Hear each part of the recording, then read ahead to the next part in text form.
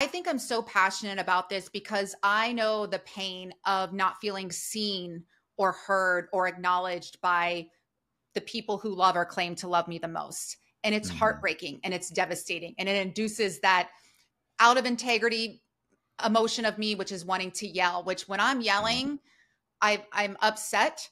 But if I've been pushed to that limit, without shaming or blaming anyone, including myself, something is completely out of alignment there.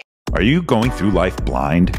This is Eyes Wide Open with Nick Thompson. On this podcast, we share knowledge and stories that build human connection while elevating stigmatized societal issues such as mental health, holistic wellness, culture, free speech, and more. All to ensure we show up in the world with our eyes wide open. Welcome to a new episode of Eyes Wide Open. Our guest today is Kate Eckman. Kate is the host of the Raw-ish podcast.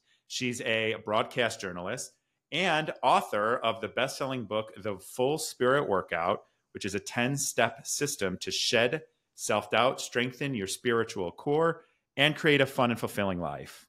I'm not done, though. She's also a keynote and TEDx speaker and a certified executive coach. Thank you for coming on today. How are you? I'm so happy because I'm here with you. And I almost just wish everyone could hear the conversation we just had before we hit record. It was so epic. That is the best part. The best part, I actually feel a lot of times like the best part of the conversation happens before I record, especially when you're kind of just getting to know someone. And I know we talked a couple weeks ago, but just getting to know you a little bit, it's kind of like we could just ramble on and on and on and on in a conversation and not even record anything. Yeah. And you even got to see this other rawish side of me or just had a disruption at the house. And it is that flexing the muscle of when people do not respect boundaries. But I think it's good to show that side of ourselves. And then also how we move through disruption or chaos or uncertainty or frustration. That's really important. Yeah, you're exactly right. I was actually just talking to my friend today about how like when I get irritable, I like resort back to this younger version of myself that was always pissed off about everything. And I've got to like realize like it's actually like my irritability. It's the things that are making me irritated or stressing me out. I'm not actually this like hothead that's going to lose their shit every time something goes wrong. So it's a good reminder to kind of be like, all right, sometimes we just got to take a step back, take a deep breath, and know that we are not that person that maybe other people are how they're impacting us. I think also it's important that we learn to stop judging ourselves so harshly or gaslighting ourselves, and that our anger is a gift. And it shows us where our values are being compromised, and it shows us where our boundaries are being overstepped. And so I think we can learn from it. And for me, I'm trying to get to a place where I never, under any circumstances, unless I'm being like physically attacked or something, have to scream or raise my voice because the person isn't listening. Oh, yeah. But I think we need to let ourselves off the hook a little bit, or just say, okay, or this bothers me. It's not even so, yes, this situation is upsetting, but it goes back in my case to not feeling heard as a child or in some relationships. And so you're like, okay, they're not hearing me. Let me try again. Still not hearing me. In fact, they're even resisting and pushing back and ignoring. So then we're even more inflamed. And so it's like, oh, it's just a natural human instinct. Even the lions are roaring, to get your attention. It's like, oh, I guess I have to yell or scream for this person to hear me, which we know that doesn't work either. No, and that reminds me some of my childhood too, where it would just be people trying to scream louder than the person before them. It's just not a good way to communicate. But it is when people like don't want to hear you. It is very frustrating. I get particularly frustrated when someone doesn't want to hear me and then consequently also talks to me like I don't know what I'm talking about, because I don't speak very often unless I know the topic or unless I'm knowledgeable or it's about something that I personally feel or believe in. And so when you're kind of coming at communication or something you are sharing from a place of knowledge, expertise, it's just how you're feeling, and people don't see you and people don't hear you and people don't acknowledge that is where I hit my tipping point, and then I'm yelling. Yeah. And I think sometimes it's healthy. I think I think the aftermath of it, at least for me, is then I feel bad because I don't want to yell at anybody, myself or Mm-hmm. anybody, whether I care about the person or not. It never feels good. And then it's like we've The kind of guilt. stooped to their low vibration. And right, it's that guilt, it's that shame. It's I know better. I'm more mature than this. I'm more emotionally intelligent than this. But again, I think it goes back to that self-compassion and grace and just like we'll see how we handle it next time. But it Just is. I gonna think say we all that. need to give ourselves that hug because life is challenging and we're managing so much. I don't even think we realize the full scope of the stuff that we manage or Mm-hmm. micromanage or macro manage on a daily basis. And we're also exhausted. And I don't think we're really talking about how exhausted we are. And I don't even think just like I'm exhausted because I worked a 12-hour day. We're Mm-hmm. exhausted from the insanity of the world. And then An the overstimulus. yes. And then those can like it's creating that in other people. So when you go to have a meaningful or calm or loving interaction with someone, they're not even capable or available for that based on all the caca of the world that we're talking about. I couldn't agree more. I find myself like sometimes the most simple to do is the hardest because I'm just like I have so much going on in my head and so much going on around me that I'm looking at like send this email as a Mount Everest climb because I think we're also overstimulated and we've got social media, we've got text messages, we've got we're the channels of communication and information coming at you, you don't even have much control over anymore, right? Because you're getting social notifications, text messages, phone calls, emails, personal emails, work emails, Teams chats, Slack chats, Zoom calls, Teams calls, people messaging you through WhatsApp. And I mean, it's just, if you stop and think about the channels that people have access to you, and you don't even necessarily have control over it sometimes. Like I know I shut off all my social media notifications. That was a game changer, but like I can't stop someone from texting me. I can't stop someone from messaging me at work or sending an email. Like I looked on my emails earlier today and I was in a 1 hour meeting. I came back to 22 emails and it's like, what the hell's going on? And so then it's like shifting your mindset is exhausting as well because you're using different parts of your brain in work, in doing something like this or communicating with your friends or your family. And it's just so much information. And our minds aren't built through evolution to handle what's happened to the way we communicate in the last like 20 years. It's just all happened so fast. Yeah, and I think it's important that we talk about this. I think the first step in overcoming any problem or solving any problem is first acknowledging that there is a problem and admitting I am worn out, I'm burnt out, I'm overwhelmed, I'm exhausted. I'm no longer willing to put up with this or whatever that truth is for ourselves. And then rather than dwelling there, we first have to acknowledge it and talk to a trusted friend, coach, therapist, Mm-hmm. and not just ourselves and stuff it down. Cause that's what I did. What do? We stuff it down with food, alcohol, drugs, sex, shopping, whatever your vice is.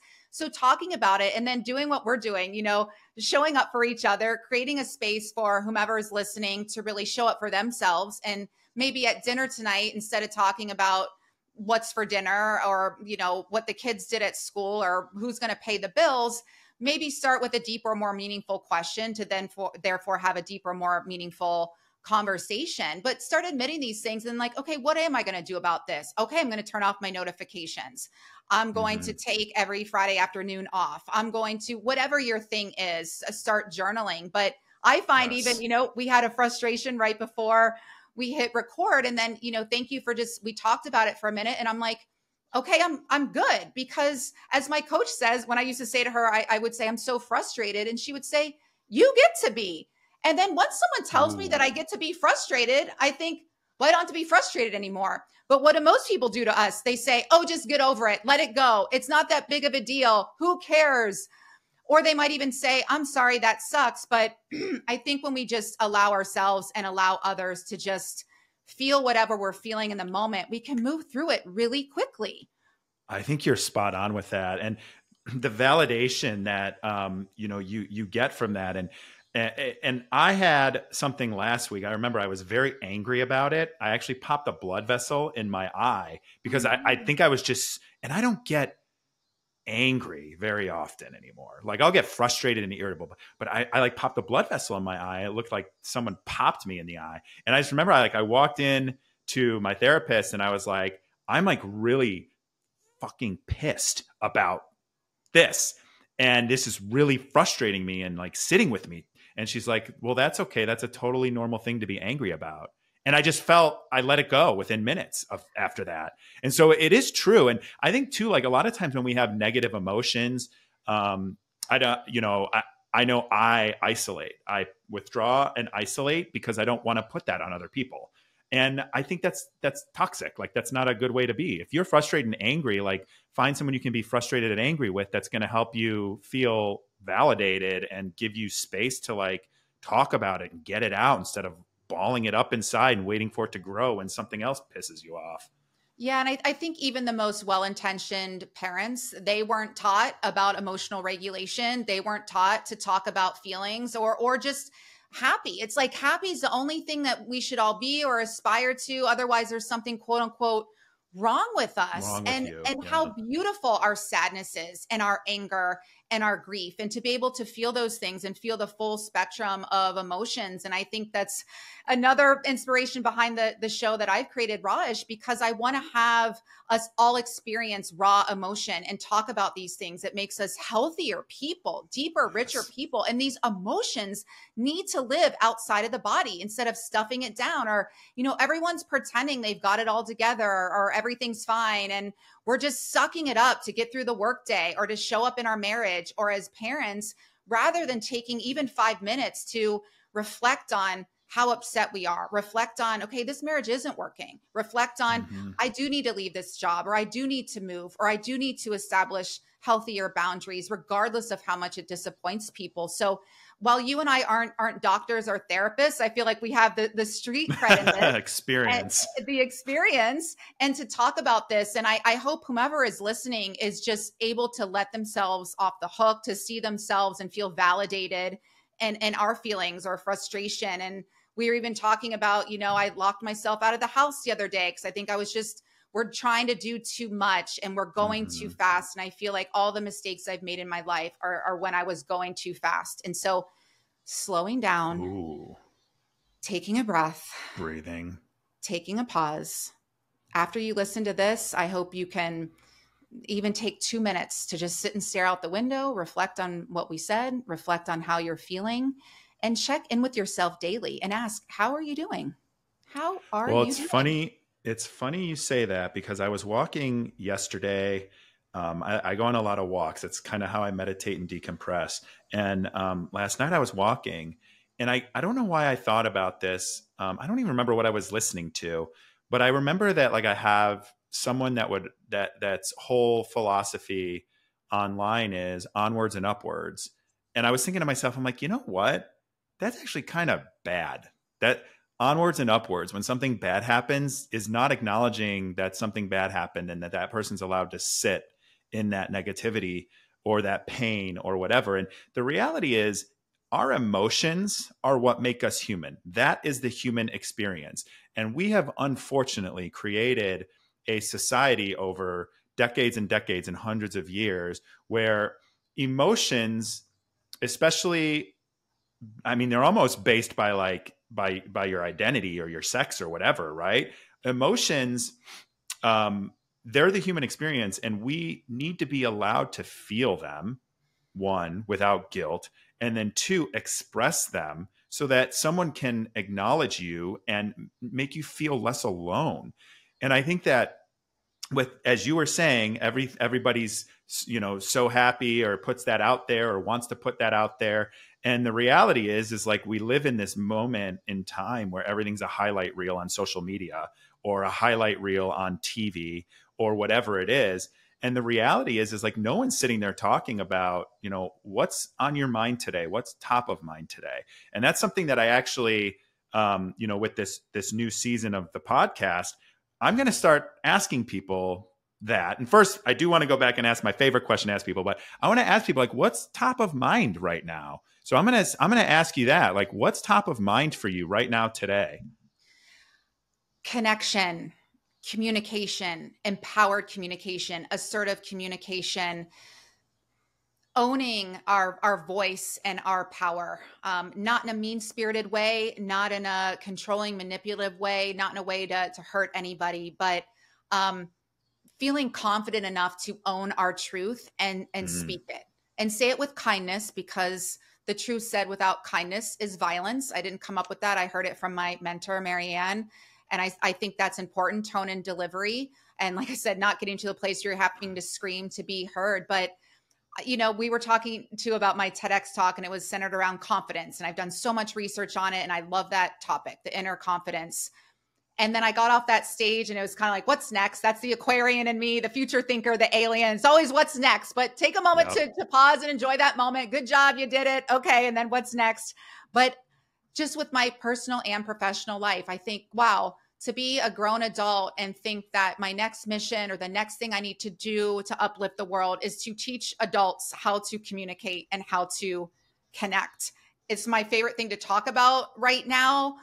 I'm so grateful that people like you exist, because you are such a exceptional communicator, and you really do know how to connect, even through a screen, to a stranger that we were a few weeks ago. And it is a gift and even a skill and talent. And so let's teach people how to do this, because, and people are like, oh, I don't have time for that. But everyone I know wants to make more money, perform at a higher level, all of those things. It's like, well, when you can communicate and connect more effectively, literally everything that you could ever desire will come to you a lot quicker and a lot more ease.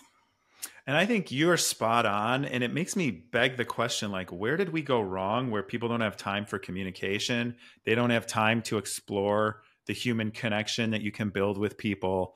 You know, we're just go, connect through your phone, all those channels I mentioned earlier that you can communicate through, be available, or at least perceived available at the snap of a finger when someone decides. And we don't take the time to connect human to human anymore. And I think that's kind of like an unfortunate thing that's been escalated the last few years, and escalated with social media, and escalated with Zoom calls, or the ability to record in a virtual studio like this, where it's great because you get to connect with people you otherwise wouldn't be able to, but it's also creating sort of this normalization that the human connection isn't like needed in the same way that it was prior to video. Yeah, I find even with some people I've worked with, it's okay. I'll take your bone that you're throwing at me and get better at communication or connection only if you can prove that it'll make me 10 times more money this year. Or everything's about this bottom line. And then my next question is, so don't you think you would make more money if you learn to communicate effectively to sell your product or service?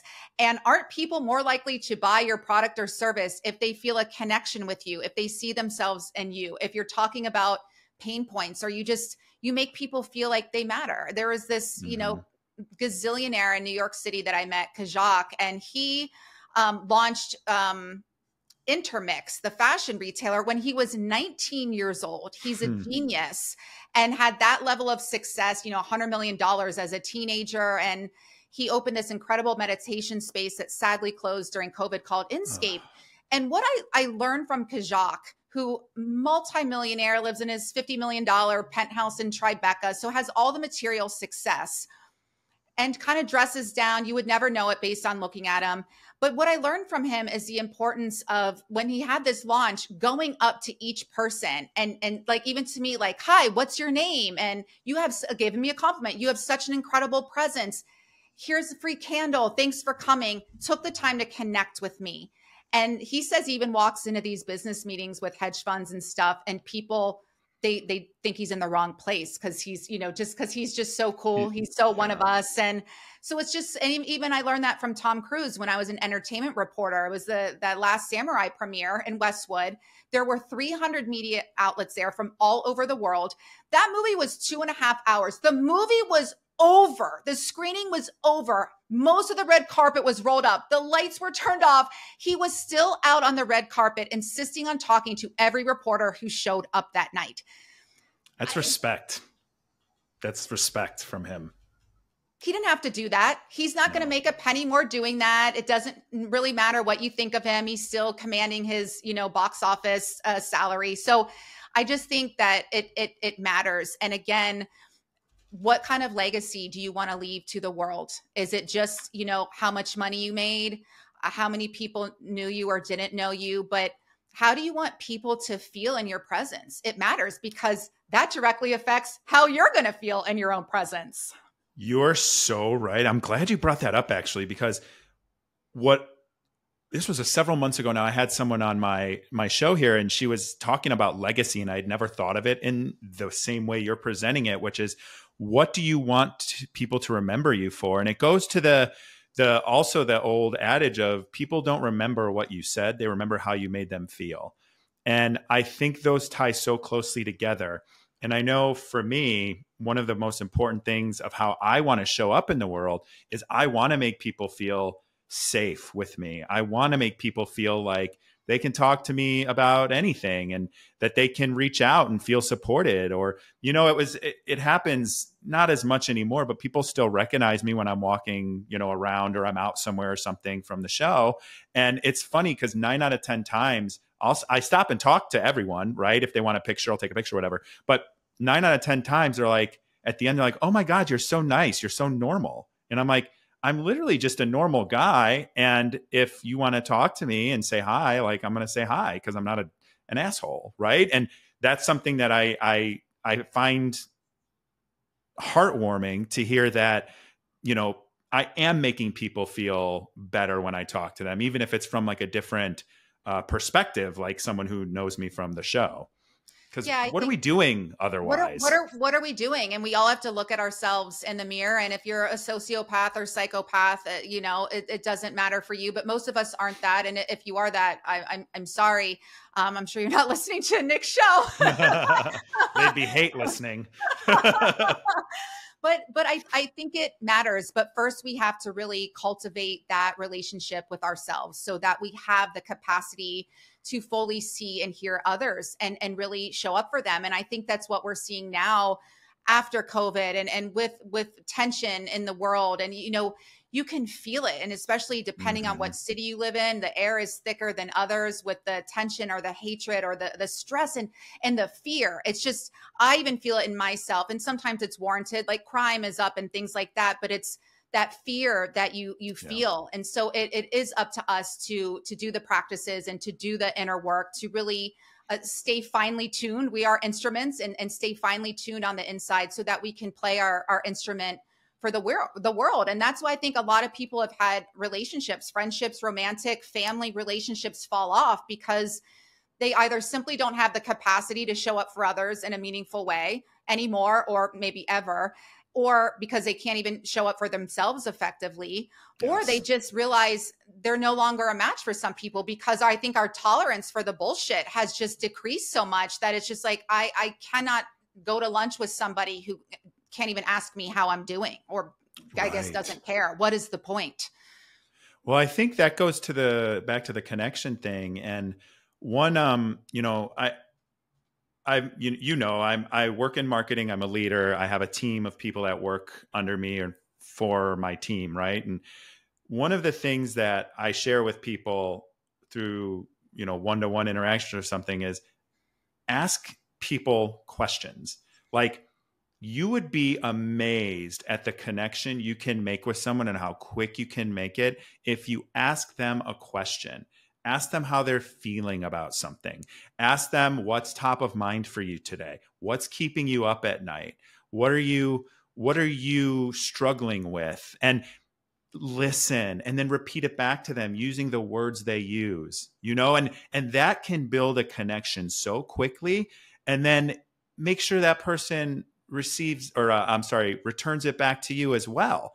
And one thing, this goes back to like my experience on the dating apps several years ago, before I will never go on them again. It's, I used to have this rule where if they didn't ask me a question back about myself in 3 messages, I was done, because that's not someone that's interested in getting to know me. That's not someone who's in the same wavelength as I am on how you should be dating and how you should be interacting with people. So why would I keep that person in my space? It just doesn't make any sense. But I think we're so connected. We're so invested. We're so available, even when we're not available, right? We're available. And it forces us to kind of get this like fatigue, this decision fatigue, this mental fatigue, where we can't even take a moment to reflect on ourselves and say, what's going on with me? So there's no way you're going to show up and be able to ask what's going on with somebody else. Absolutely. And I think I'm so passionate about this because I know the pain of not feeling seen or heard or acknowledged by the people who love or claim to love me the most. And it's heartbreaking and it's devastating. And it induces that out of integrity emotion of me, which is wanting to yell, which when I'm yelling, I'm upset. But if I've been pushed to that limit, without shaming or blaming anyone, including myself, something is completely out of alignment there.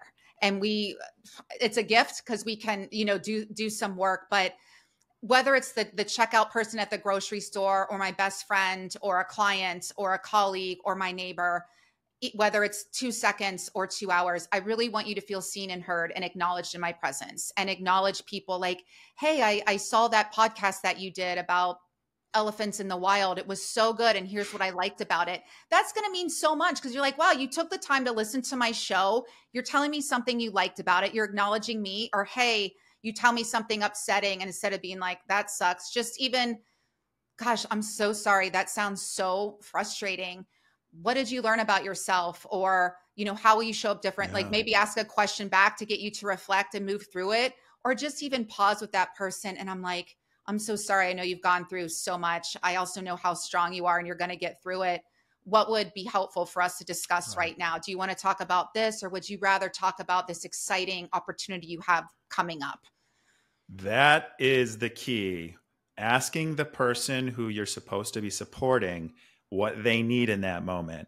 And that can be so many things, but instead of like projecting your opinions or your advice, and I'm guilty, I'm a fixer recovering where I always want to throw some advice out there. I've got some thoughts on how you can get more out of this. But like the reality is a lot of times people don't need that. They just want someone to tell them it's going to be okay. They just want someone to listen to them, explain how they're actually feeling, because that's hard to do. And you got to be patient with someone, but asking someone what they need from you in that moment. And by the way, words and phrasing matter. There is, let me know if I can do anything. And then tell me how I can help you, or tell me how I can support you. So like just being, careful with your words and choosing the words that are actually inviting and not off-putting, like, okay, I'm going to head out. Let me know if you need anything.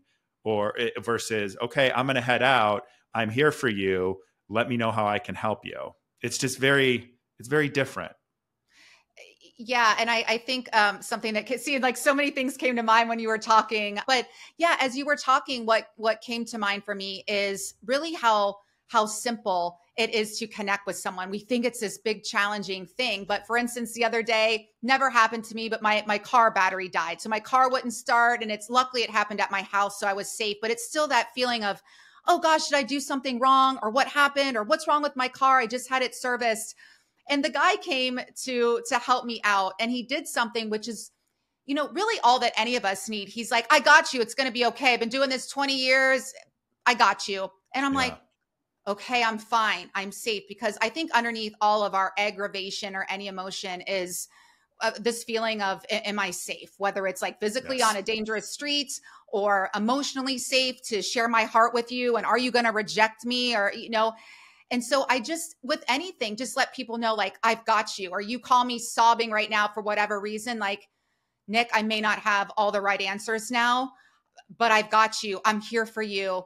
I think also asking people before, because, we all want to solve problems for people, but sometimes I've had to say to people, I don't need any advice. I'm not looking for you to solve my problem. I just need to share with you what just happened because I'm really upset. Like, can you just hold space and listen? And do you have the time right now? Because you might say, oh my God, I would love to. And yes, I can do that. I'm getting on Zoom in 2 minutes with a client and I have to be fully present.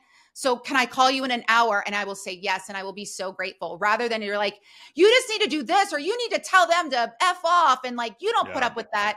So before we give people feedback, ask them, do you want feedback? And the person might say no.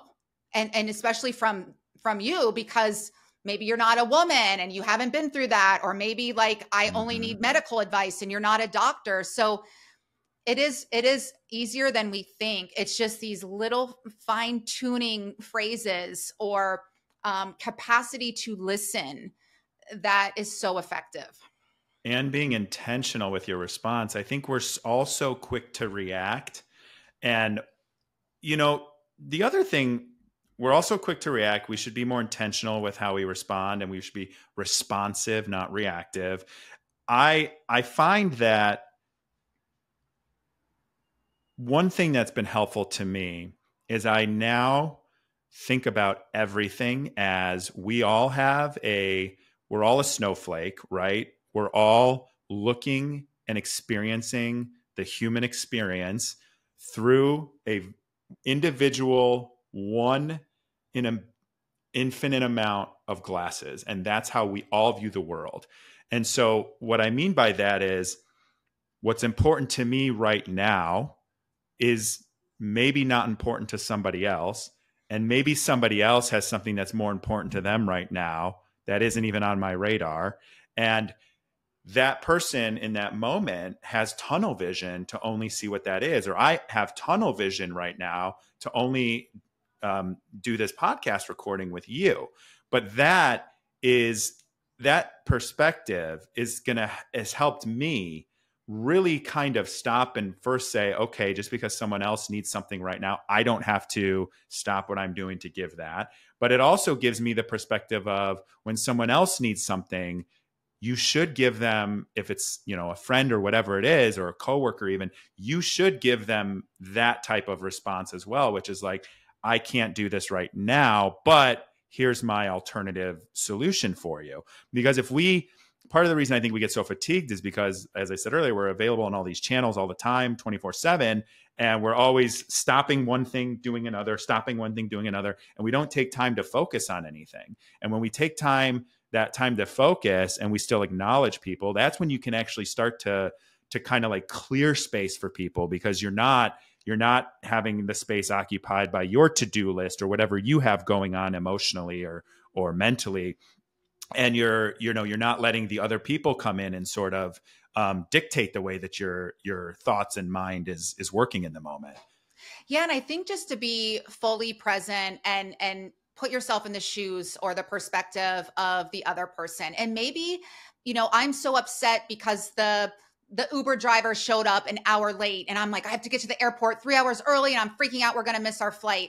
And maybe you're like, that is not a big deal to you. You're happy the Uber's late because you like to show up at the airport last minute and just walk on the flight. But you know, you're like, oh, you know, Kate's my friend. I know that's important to her. So if I'm like, Nick, I'm freaking out, rather than, well, a lot of people make us feel crazy, make us feel like we're high maintenance, make us feel like we're difficult, make us feel like there's something wrong with us, but it's just our preference. And so just saying like, hun, I know that this is really upsetting to you, but let me call another car service. I know it's important to you to get there on time. Or, you know, I just checked with Delta. We're still going to be 2 hours early. I got you. Let me go make you some chamomile tea just to calm your nerves. But I think even you just not judging me, first of all, and just being like, stating, I know this is really important to you. I've got you. I promise you we're going to get there on time. And if for some reason we miss our flight, I already checked with the airline. There's a flight leaving an hour later. And I'm like, thank you so much. And then I don't even care about the flight or any of that. I just am like, I'm taken care of, like you, and you let me know that like what's important to me is also important to you, not because you care, but because I care.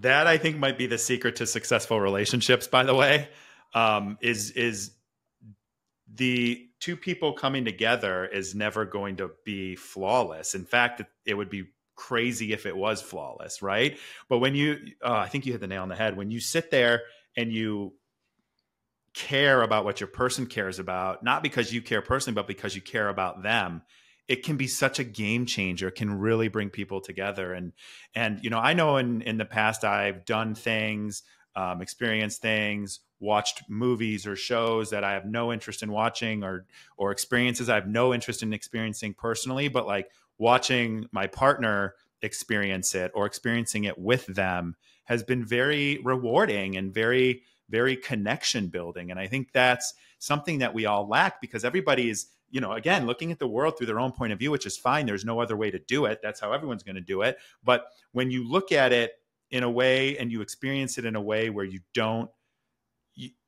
react. Again, it's like the react response. You don't react and you don't put your experience on someone. You can really connect with them in a whole different level. And that's not just partners. I think that's, you know, people at work, that's people in your life, that's your neighbor, that's your person that drives you crazy at work. Like, you can really build connection if you just take the time to stop reacting to the way that you see the world and your view of the world.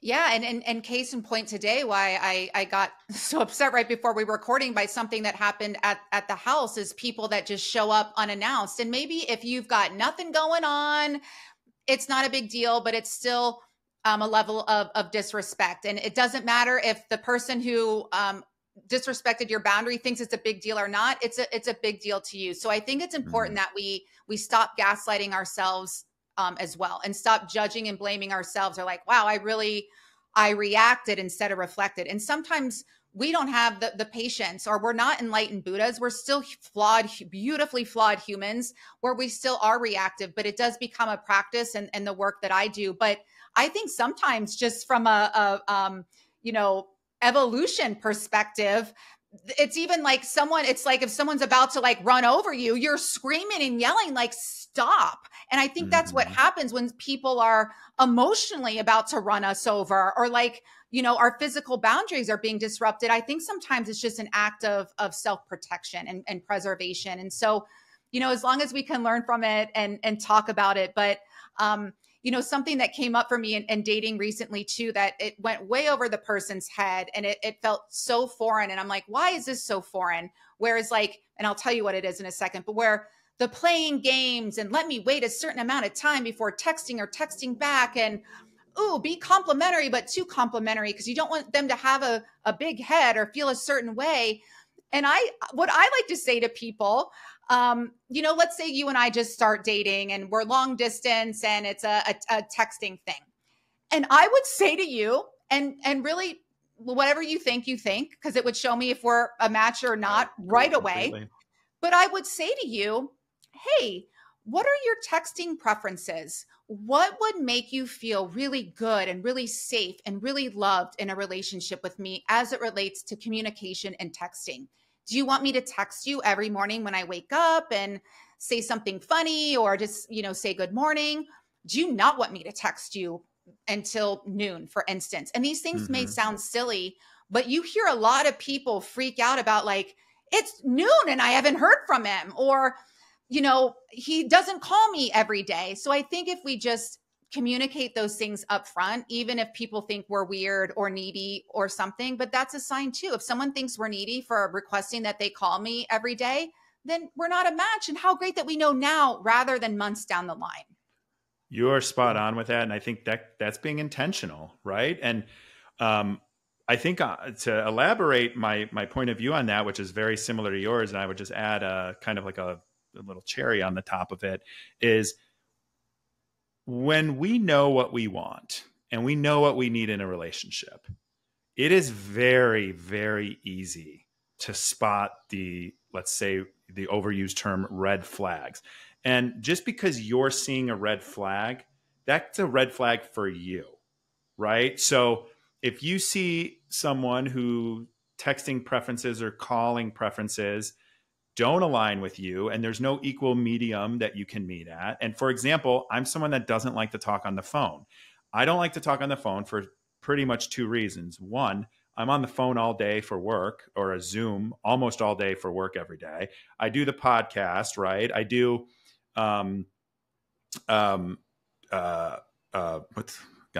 brain fart myself now. Oh, I do, you know, I'll have calls for work. I'll have calls for, you know, my UCAM Foundation. I'll be doing this all day. And at the end of the day, like, I don't want to talk anymore. Sometimes I physically can't talk anymore because my throat's so dry, you know, like literally that happens to me. And so it's one of those things where it's like, yes, I actually will make an effort to talk on the phone, but like, I also need that person to make have the understanding that like, I can't do it every day. Like, I just don't have the brain power. And so I think like people have to meet in the middle on stuff, and everything isn't, so my point on that, everything isn't a red flag, but what you can do is start to figure out what you need in a relationship. And then when you have those things, you figure out what isn't that important and what you just let slide away, or learn to love about that person, or understand that's a key personality trait, but then recognize what are deal breakers for you. And when you spot a deal breaker, don't be afraid to walk away. Yeah. And I think and your case in point, and let's say for me, I'm like, no, I need for whatever reason to talk to that person every day. And you're like, I'm not available for that. Some people, and very rigid in their ways, be like, well, that's, we're not a match, then it's not going to work. Where I would argue, especially because all relationships, especially our romantic relationships, they are assignments. They are here for our evolution, for our soul growth. No one's going to trigger you like your romantic partner, not even your parents. And so if you look at it like that, and so if you said that to me, if I'm like, for me to feel really safe and loved in a relationship, I need that daily connection on the phone. And you're like, for those reasons, which I respect, not able to give you that. I would then, for my own soul revolution, would say, well, instead of like, this isn't the right person, well, how about this is the right person? Because instead of needing that every day, that time I'm not on the phone with them, I can be on the phone with a friend or go to dinner with a friend. I can go to yoga and connect with myself. I can journal. I can do another activity so that you, when we do connect, have the capacity to show up more fully for me. You're not resentful. You're not irritated. Your boundaries and wishes are being respected. And then I can learn to meet my own needs so that the relationship is not about what can Nick give to me, rather what I can give to Nick. And then that feels really good to you. So you're thinking, gosh, my needs are met. What can I give to Kate rather than what can I get from Kate?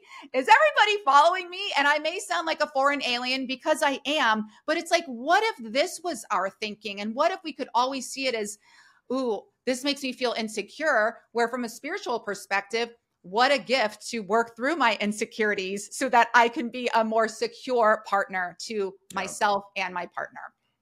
Yeah, you're spot on. I think this goes across everything in relationships, love languages, all of this stuff. I think it's a give and take. If you're two people coming in and you have 100% that needs to give to the relationship, sometimes you're going to give 70 and get 30. And sometimes you're going to take 70 and get 30, or anywhere in between. And you've just got to, that's the ebbs and flows of it. And I think people these days, they're too quick to walk away. I had a dating coach on a couple of weeks ago.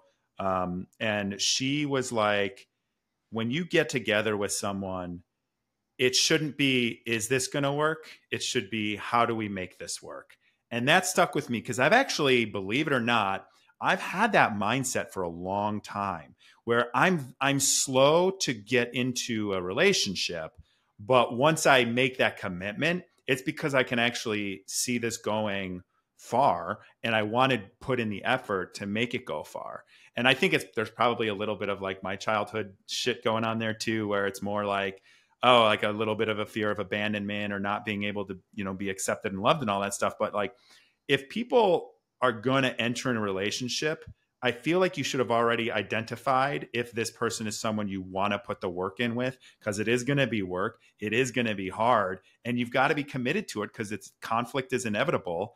And I'm not saying every relationship you go into is you got to make work, because there are points when you've said earlier, you've got to look at it and be like, okay, maybe this isn't working anymore. But have you exhausted everything that you can do? Has your partner given the same thing, so that you're walking away from a perspective of, okay, like this actually is not, we're not compatible long term, right? And I think people are too quick to walk away and not communicate and then take offense to it. And it ends a lot of relationships that maybe had people given a little bit more of themselves into it and been a little bit more flexible and given a little more space and been a better listener and been a better communicator. Those relationships could have gone, become much stronger. Yeah, it's too quick to walk away. And then I hear a lot of other people, they're in a unfavorable situation, but I hear things like, well, okay, it's not like needs aren't being met. This isn't my person, but I don't want to have to start over. I don't want to have to get back on the apps. I'll just go through this with someone else, which you're shaking your head because when I hear that, my heart Crazy. sinks and I'm like, hun, no, like there is so much more than this and you deserve so much better. And what about taking that time where you're not dating anybody? Or, I mean, I've taken time where I'm like not dating anyone. I'm celibate, and there might be lonely times, or sometimes you're like, yeah, I wish someone was here or whatever. But that time you Or spent, that hug. I want that hug. hug. I have that too. And that was a COVID thing too, where I remember Googling, like, can you die of hug starvation or something? Cause there were days it felt like that. And Well, those do release oxytocin into your body, which is the love chemical.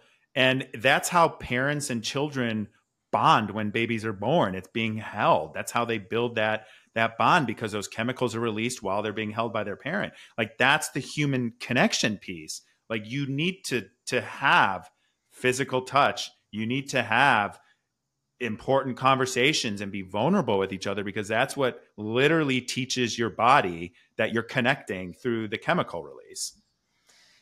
yeah. And so I then, like, give yourself a hug, or go to a friend, or go, even I go to my meditation space, and the people there I find that are also fellow meditators, or the people that work there, we'll give each other a hug. But I highly encourage everybody, whether you are so single or you're somewhere in between or you're so married, to take that time to develop that deeper relationship with yourself. It'll make you a much better partner.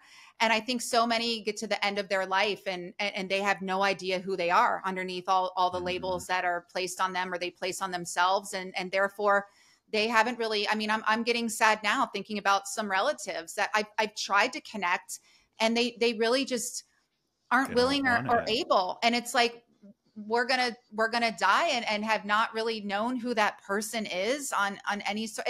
It breaks my heart, but I'm learning too not to force anything with anyone, and go through that grief cycle and getting to that acceptance phase.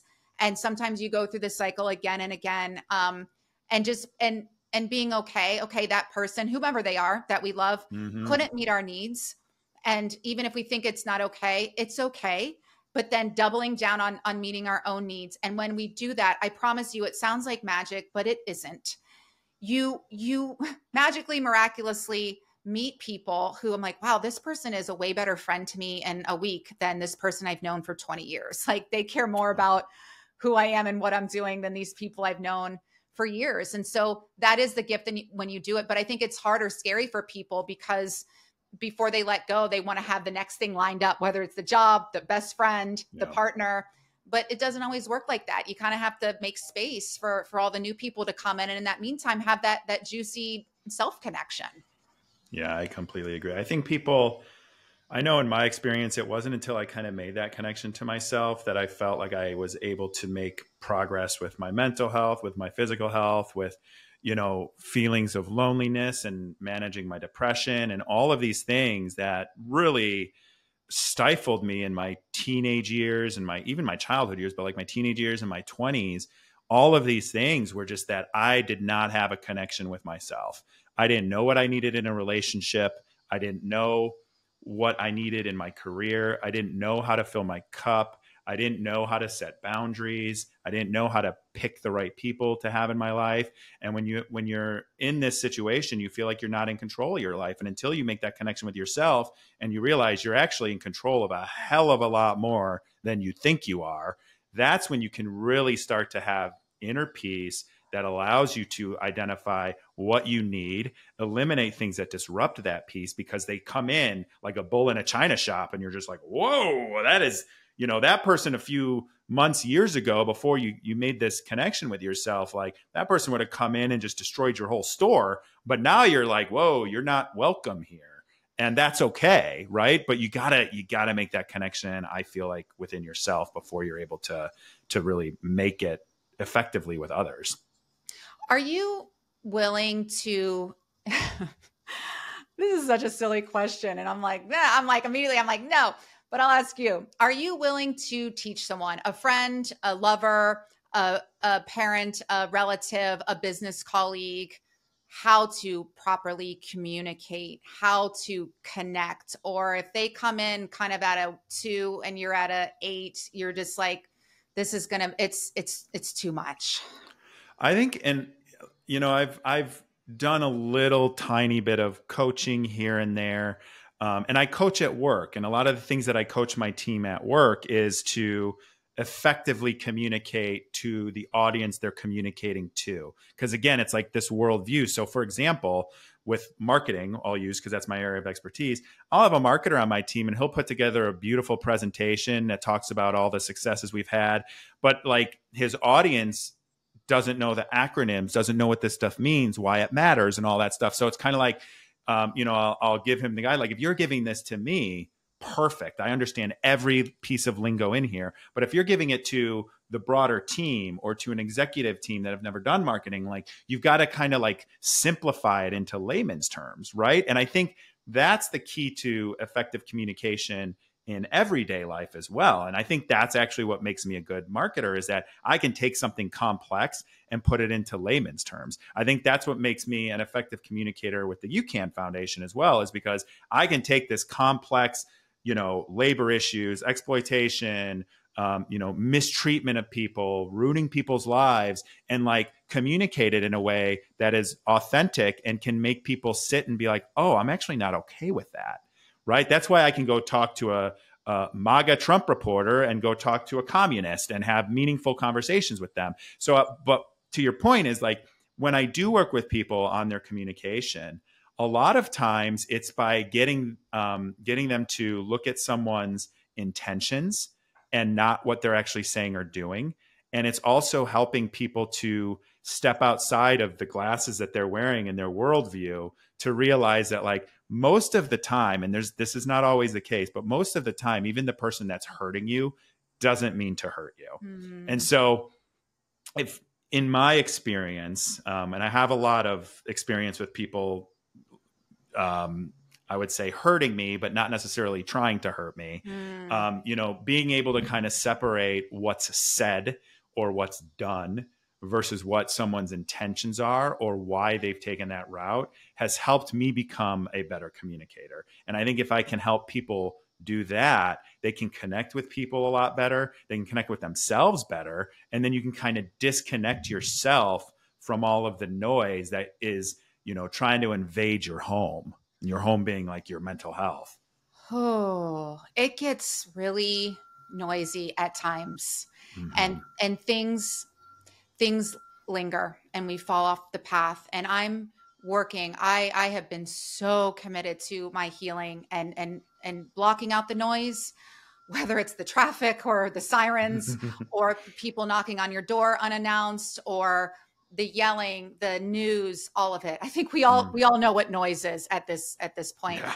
That, and then how that can take us off our path, whether it's being focused on the task at hand or getting distracted or getting triggered.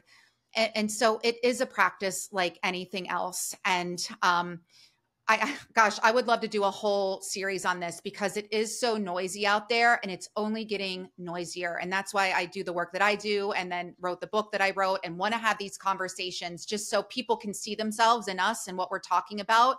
And then acknowledging it first. And yes, we can do whole shows on how-tos and give them the tips and tricks.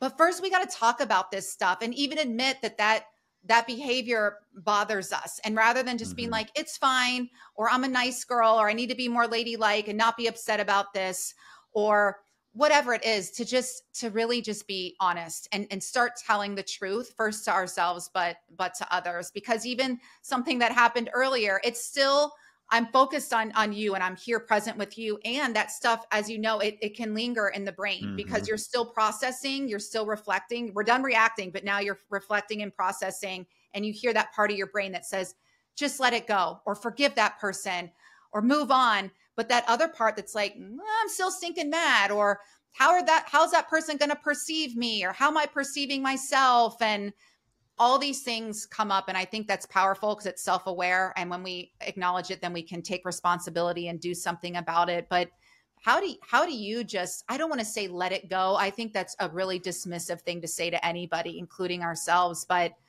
you were in such a noisy situation with the Love is Blind aftermath, especially.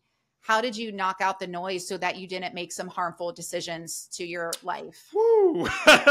You should save that for the Ask Me Anything portion of the show. Well, I guess maybe we're in that, but then this is like that movie that the end is the beginning is the end, because I'm still. So no one's ever asked me that before. And I can tell you that the aftermath was the hardest time of my life. And, you know, I actually did an interview earlier today, which I think I mentioned to you, with someone who's writing a book. And there was this moment where, and it was the end of 2022, where I was like, I don't want to be here anymore. I can't do this. Like I felt, you know, as humans, we have this inherent belief that we need to be heard and our truth needs to be told and our experience needs to be shared, especially when you feel like you've been wronged or you've been misrepresented, right? And that's how I was feeling there. And just like the whole time from the show, where there was pressure left, right, center, diagonal, to change, to embrace the quote character that you are portrayed as. Now, I don't think I was portrayed as a character. I think I was portrayed very much accurately for the most part, with a few exceptions of how people interpreted certain things, but you can't control that. But what it didn't do was it didn't show the whole person. It didn't show the whole Nick Thompson. It showed the caricature of a couple of things that are about me. And then to kind of like embrace that and become that shell of a person or that shell of a persona, that never seemed right to me. And I never fully stepped into that. Now, there are pieces of me, and this comes to kind of like social media posting too, where it's like, I don't have a content calendar. I post when I have something to say or something to share. I don't care if I go weeks anymore. I don't care if I go months. I don't care if I share pictures of only my dog. If this bothers you, you have this magical thing called the unfollow button, and you can just click it, and I don't give a shit. I wish you well. I literally wish you well on your way and in your life. And I'm glad that I'm not going to bother you with my posts anymore. So when I was back there was more, and this is the whole thing on the show. It's always a pressure cooker to do something, to make the decision or to change. And a lot of people give in to one or all. And they embrace the character, or they embrace the tagline, or they embrace, you know, the key word that's being pushed all over Reddit about them, right? They embrace it because there's money to be made, there's fame to be had, and there's adoration, and you're getting, you know, the dopamine hits and all of that. So when things were really bad in 2022, public divorce, lost my job, pretty much lost my will to continue and live in the world as it was. I was heartbroken, and a lot of people too like watched it on TV, so therefore it wasn't real to them. It was a real marriage to me, and it was real love, and it was a loss. It's a big loss. And I just remember feeling like everybody wanted me to spill the tea, to say what really happened, like there was some sort of big scandal or something, or you know, snap back about something that was said at me or threats that were being made. And like, you know, I just took it. I took it because of the stuff that I shared earlier. When you feel the need to react, which is I need to react to defend myself, I need to react to protect my image, I need to react because this is, you know, ruining my life. Like I stop, and I'm more proud of myself for this than anything in the world. And it's actually part of what got me through it, is that I had the ability to, thanks to a lot of therapy and a lot of inner healing and self-work, I had the ability to stop myself from reacting, defending myself, and know that like this is not a representation of who I am. This is not truth. This is not my experience. And I don't care what my friends say I should do, what my family wants me to do, what the people in my life want me to do to react to this. I'm going to be responsive, and I'm going to do it on my timeline. And if I do that, I'm not going to look back on this and say I acted out of character. I'm not going to look back on this and have regret. I'm not going to look back on this and say, man, I really wish I would have just done this, this, or this and made this amount of money and just I'm not going to, because throughout this entire process, I've stayed true to myself, to my integrity, to my morals, and to, my inherent belief system that if you do the right thing, your roads may be weaving a heck of a lot more than if you do the wrong thing, but your destination, and it may not be where you thought you were destined to go, but your destination is right where you're supposed to be. And so, I just, as hard as it was, and a lot of this is retrospect, but at the time, I just kept telling myself, like, it is not within your character to get in the mud with reality TV. It is just not in your character. You have integrity, act with integrity, protect the people you care about, protect the people you love. Like, I would get headlines, and let me tell you, there were times I'd wake up to like E-News emailed me, people emailed me, and they're like, what do you have to say about this? And I just didn't respond. And I don't have any, I don't want to do that. Like, that's not in my character. That's not who I am. And I'm proud of myself, probably more than anything in my life, which I used to be most proud of my career, but that's not it. It was the moment of adversity, and the worst moment of my life. It went on for months and months. I stayed true to myself. And then not only that, but instead of being a victim, I turned it into something bigger than me. And I'm fighting for systemic change in reality TV because of my whole experience from start to finish, and the experience of, Danielle, that was a person that I love, and making sure that, like, I do everything I can to make sure that those things don't happen to other people. So that's kind of how, but it certainly wasn't easy. Those were the hardest times in my life. But I think the lesson that I took out of there is I'm resilient, and I can take on anything after that. I'm hearing I'm Unstoppable by Sia. And what's coming up for me that's making me laugh, when you talk about something and some people kind of understand, or you'll even say, hey, it really hurts me when you do this. And people say, well, give me an example. And I feel like we talked and talked, and then about how we need to ask better questions, you get better answers. And we're talking about how to connect and how to communicate. And I asked you a question that you said, no one's ever asked me that before. And so what did it do for you? You got to open up, you got to reflect and learn about yourself. I got to learn so much about you. And so now I feel more connected to you. I'm sure anybody listening feels more connected to you, your authentic you, and your heart. And journalism, we show, we don't tell. So we're showing, not just telling. So it's so beautiful what just happened. And that was relatively easy. Granted, this is my background. I'm like a professional question master. I was going to say, you're like really good. And I capturing the emotions.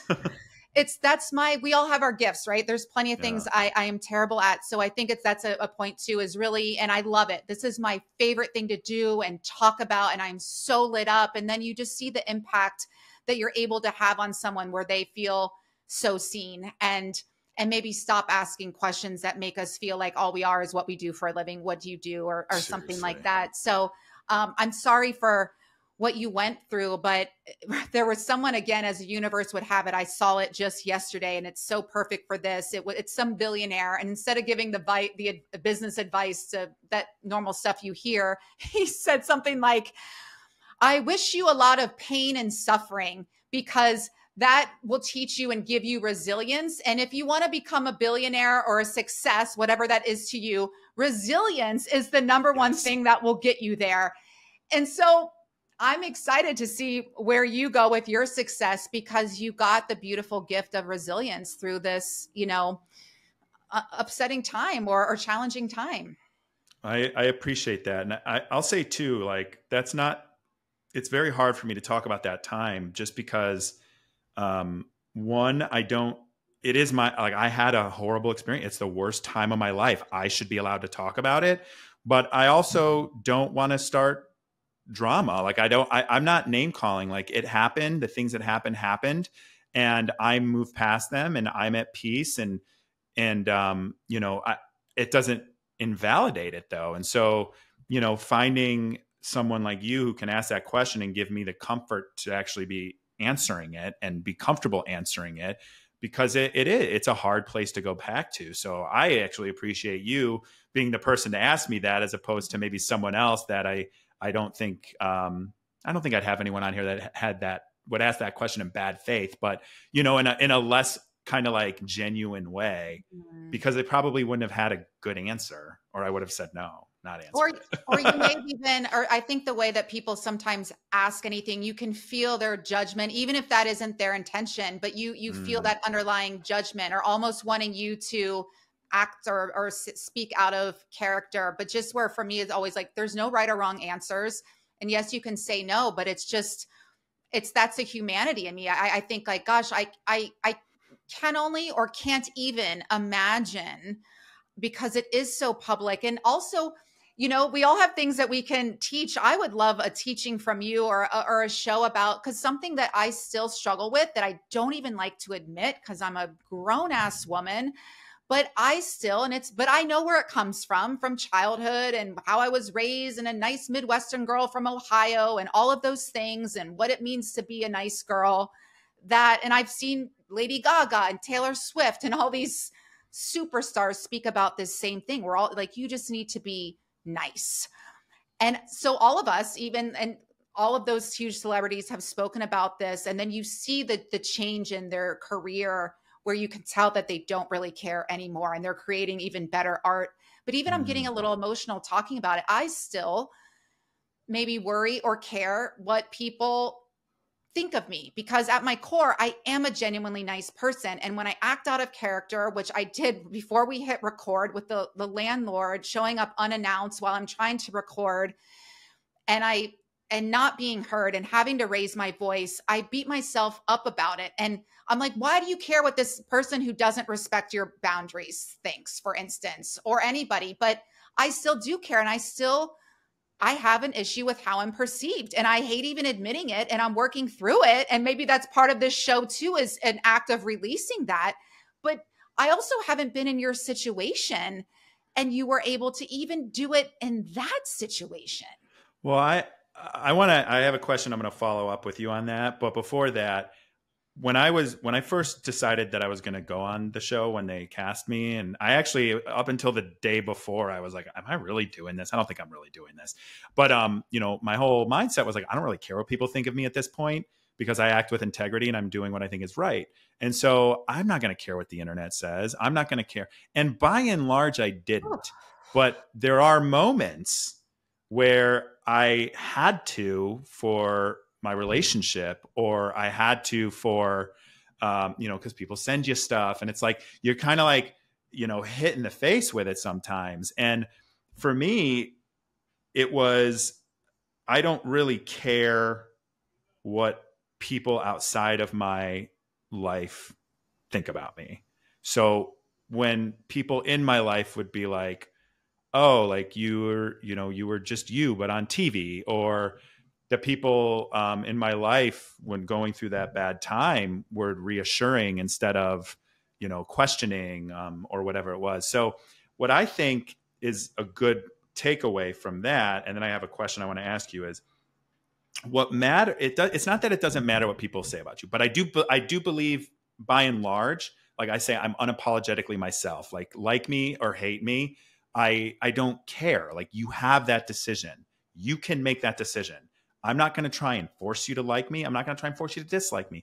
I am who I am. I'm doing the best I can, and I'm trying to get better. So if that's not your vibe, I'm not your vibe.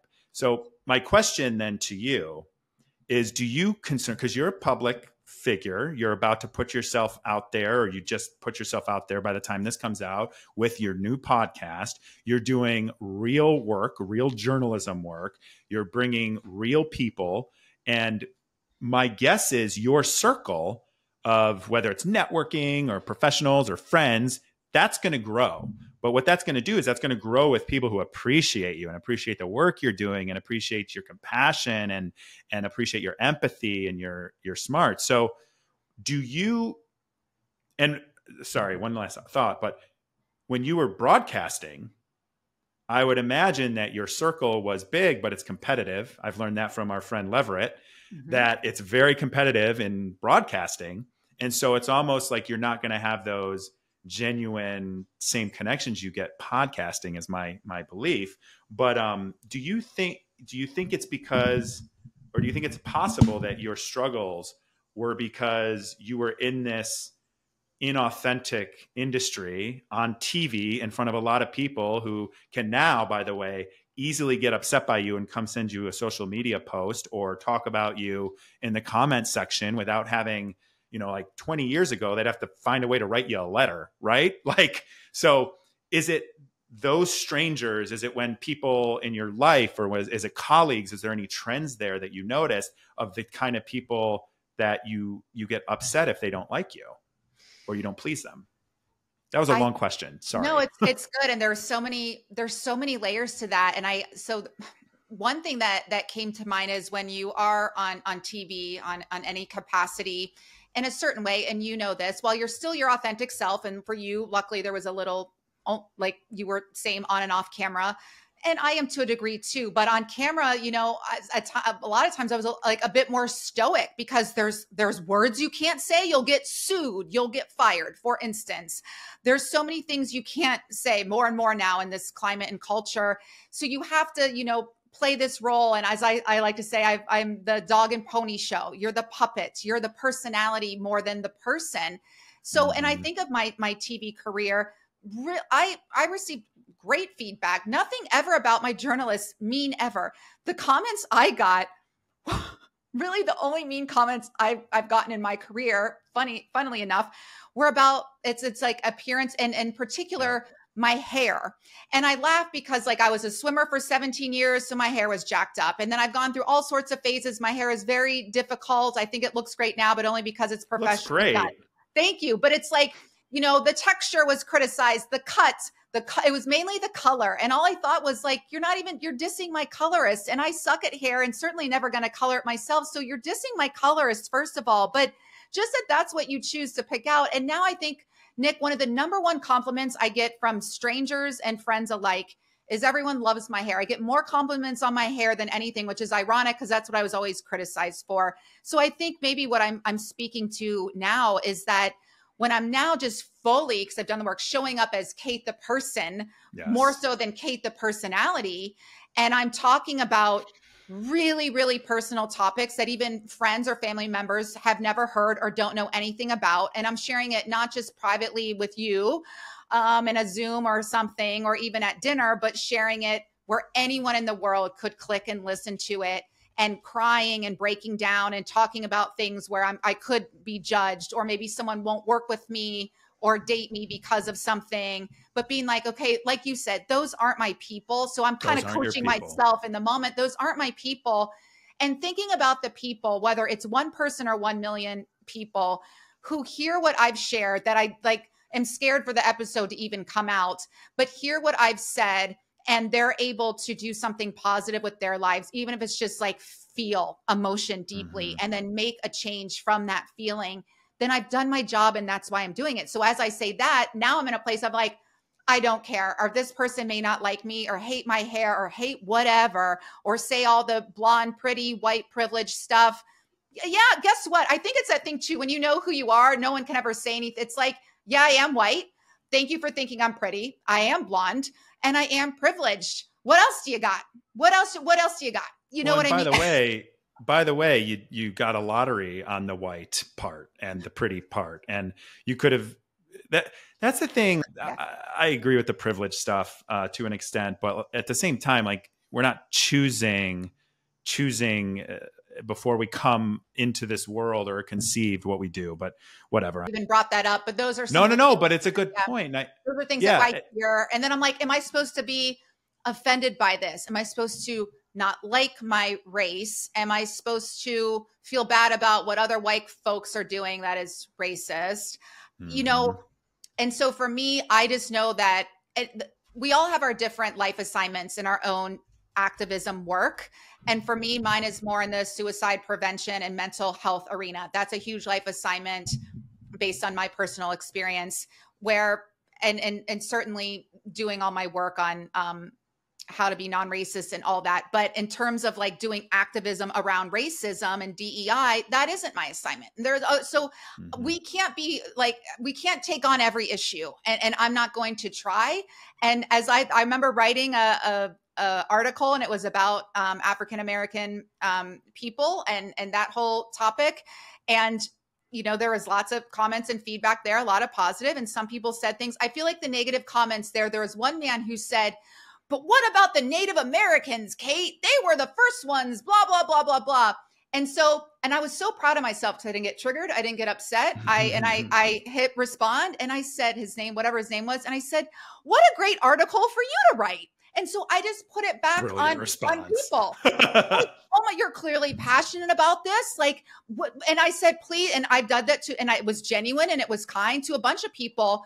And I said, oh my gosh, I would love to see an article on that. Please tag me or send it to me when it's published, because those people that are writing the comments, for the most part, are not writing articles. No. They're not putting themselves out there to be ridiculed. They're just doing the ridiculing. They're keyboard activists, and those aren't that helpful. They're not that helpful. But I think that's, first of all, brava, epic response. That's great. I love that. So I want to, before we wrap up here, we're all out of order, but I want to go back to my question that I want to ask people, because I think this is a good way for us to hear about the work you're doing now. What did you want to be when you were a young person, and how did that change and lead you to where you are now, where your activism around suicide prevention, mental health, your coaching, your speaking, you're a published author, all of these wonderful things you've been able to do. And you even ended up leaving broadcasting to do some of this. So not to mention the podcast. So tell me a little bit about what you wanted to be when you grew up and how you got here. I love this question for so many reasons, because you look at what you see.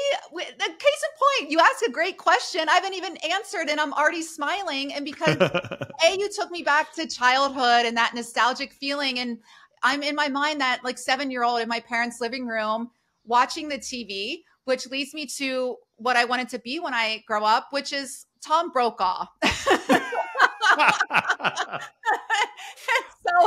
So That's a first. I love it. Yes. And so I should say, and it's Tom, because the other person who was on the TV every night locally this is funny, and I didn't want to be him. Some way I knew Tom was the better selection, was Jerry Springer, because I grew up opposite.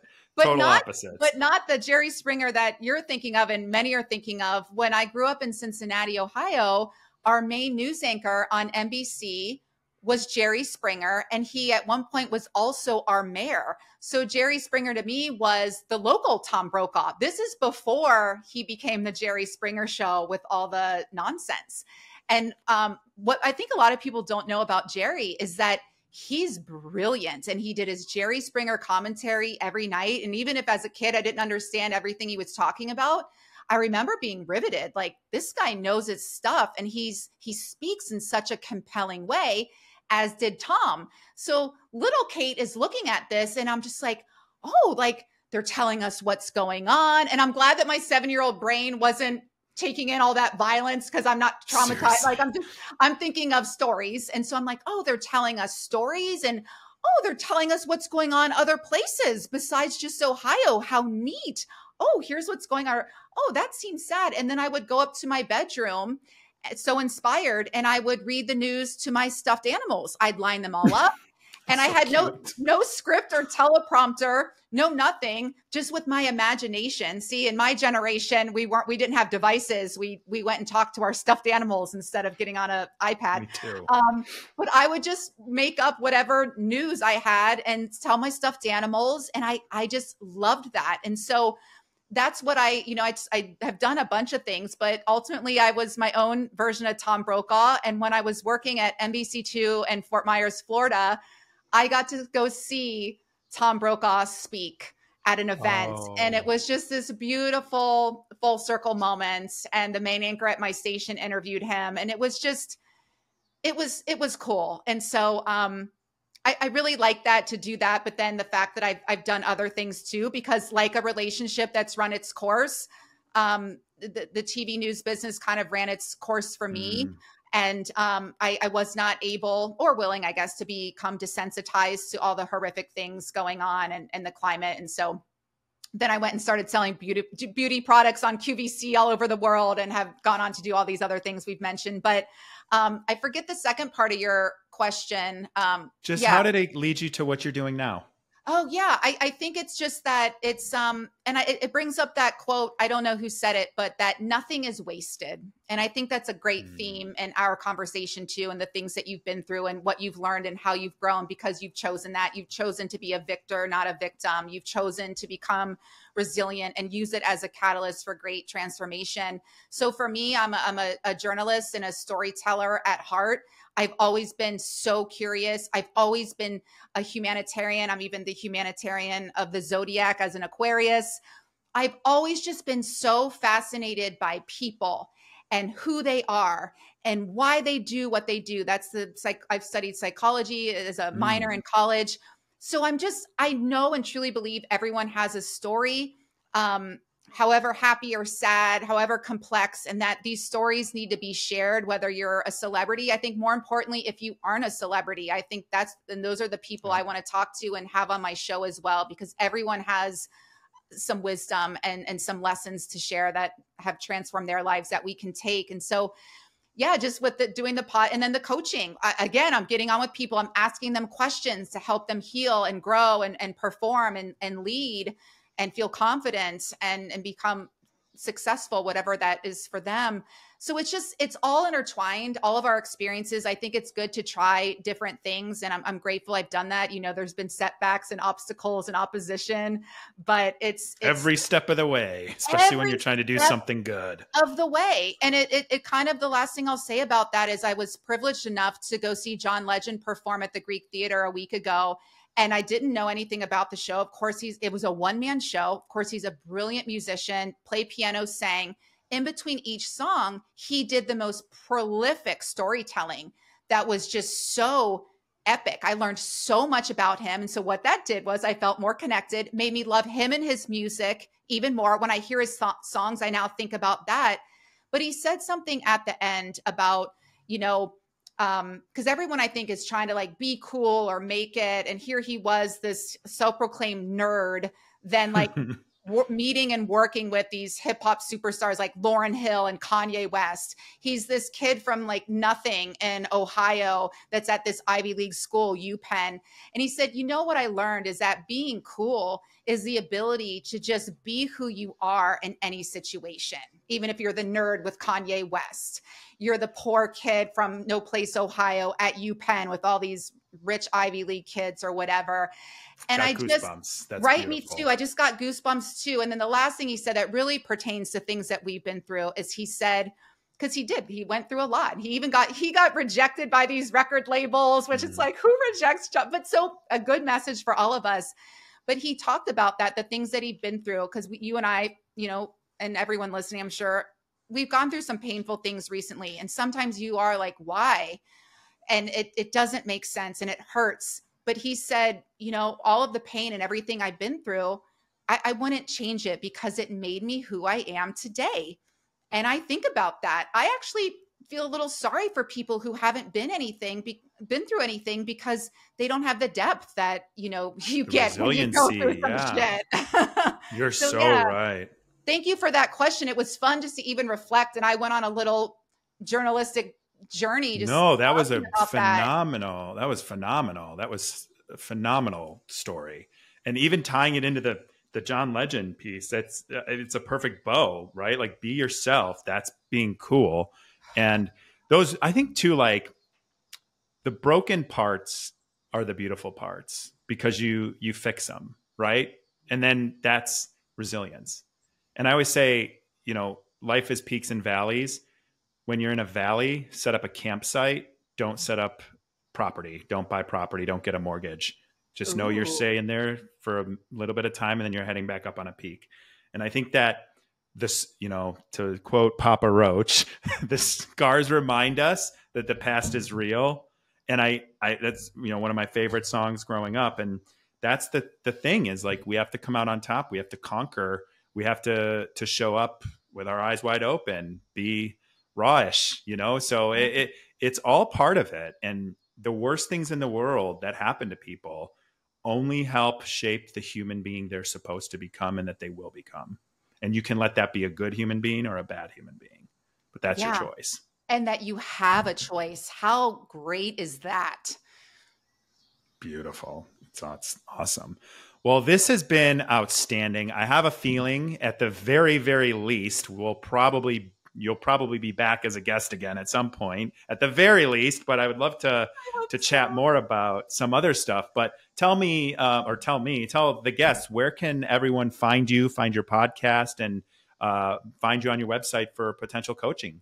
Yeah. So it's the Raj podcast. It's really everywhere that you can listen. And then it's YouTube as well. Everything's Kate Eckman, KateEckman. And that's my website, kateeckman.tv. Literally everything is there for social media, podcasts, coaching, speaking, anything you want to do. I would love to stay connected, since that's our theme here, and reach out. I think it would be fun if we did a live show sometime and took questions, and really create that sort of community of connection and proper communication, and a sort of fun communication, because I can hear and feel all the questions right now. And I really can feel, and I thank everyone for listening, especially here at this point. I can feel people's hearts right now kind of expanding, and people not just thinking, but really feeling, and starting to look at things differently or feel differently. And I'm just so grateful for you